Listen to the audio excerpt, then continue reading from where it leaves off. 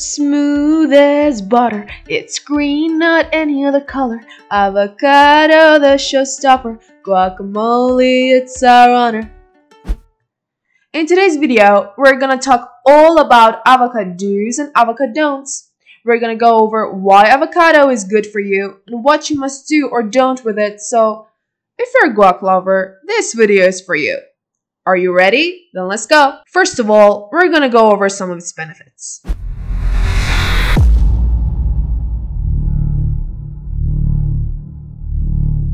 Benefit number 1. Your body becomes a fighter. Eating avocados is a way to make your immunity skyrocket. Because of the vitamin A and E in avocados, eating them not only will reduce the complications of infections and recovery time after surgery, but may also lower your risk of certain cancers.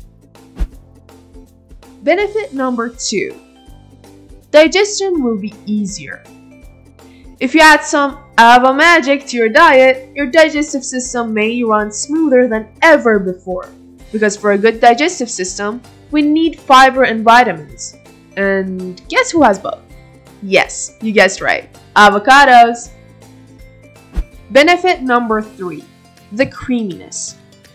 Monounsaturated fats are the secret agents of healthy fats. And 80% of an avocado is made out of this kind of fat, and that makes it a smooth, creamy goodness. Try a ripe avocado to see what we're talking about. But before we get to the next part, make sure to like the video and subscribe to our channel to let us know that you enjoyed the video. Thank you!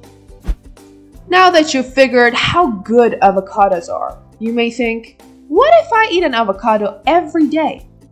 Well, we have research about that as well, so you won't have to.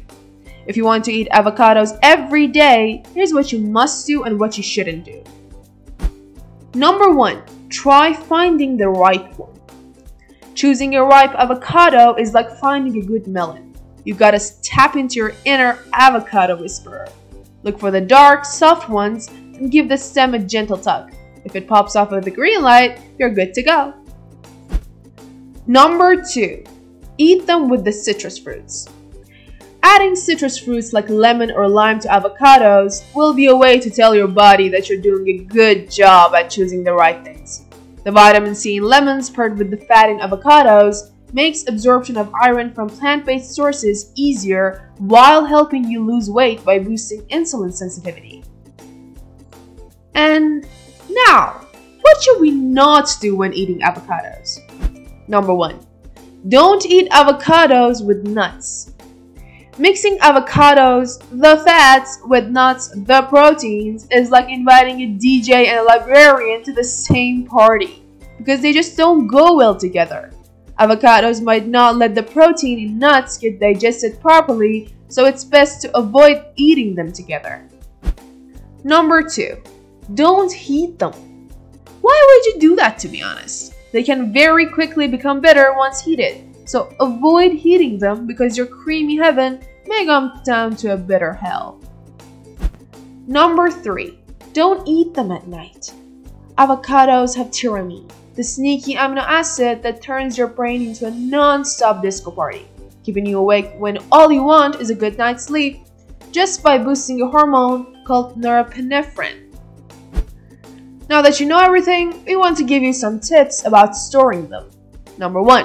If the avocado is ripe, refrigerate it. And if it isn't, just leave it be. Number 2. Your avocado will stay green for at least 2 days if you refrigerate it with an onion, but it might get the onion flavor. Number 3. You can either freeze or pickle avocados for long-term storage.